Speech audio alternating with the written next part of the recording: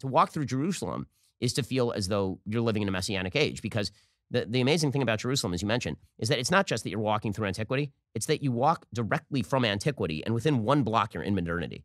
And that's the story of civilization. You're walking directly outside the old city, and you walk directly into Mamilla, right? You walk from the Jaffa Gate, it's a bridge, directly into a modern mall. Just by crossing the Jaffa Gate, you crossed 2,000 years, basically. Right, exactly.